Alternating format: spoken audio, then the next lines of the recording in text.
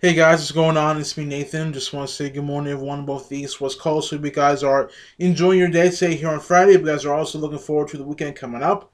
And for this video today, I want to talk to you guys about is General Hospital recasting Dillon Quatermaine. So let's go right into it. The link will be in the description down below. It's from soapoperadigest.com, posted on the 29th of May, 2015, and it says, Robert Palmer Watkins has been cast in the recast role of Dillon Quatermaine, Tracy's younger son, previously played by Scott Clifton, Liam the Bold and Beautiful. He debuts next week. I love Rob, praises Emmy Rylan, Lulu. He is so much fun to work with. He is so prepared every single day and is so freaking into it. They couldn't have found a better guy. And so yeah, that's pretty much the news for this. General Hospital does recast Dillon Quatermaine. For those of you that do not know, Dillon Quatermaine is the son of Tracy Quatermaine and the half brother of Ned Ashton. And I kind of knew that when Scott Clifton left, when Scott Clifton joined the WB to play Liam Spencer, I knew General Hospital was going to have to find another actor, basically, to play Dillon. Since it does look like right now General Hospital, Ron Carvati and Frank Valentini are both bringing in more Quatermaines to the canvas, which we really do need because during the Guza Pratt years as well, because Chuck Pratt was on General Hospital, uh, you know, we didn't see them much of the Quatermaines, and Quatermaines like Emily, Allen, Justice, AJ,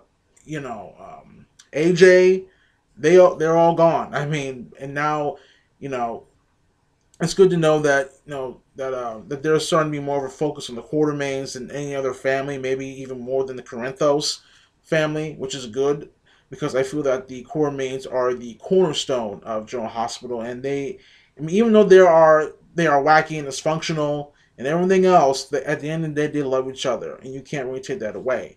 And as for the actor, as for Robert Palmer Watkins, I haven't really seen that much of his work. From what I'm getting from his IMDb profile, he's known for starring in Frat House Musical, Last Life, and Safari. The Frat House Musical was in 2012, Safari in 2013, and Last Life in 2015.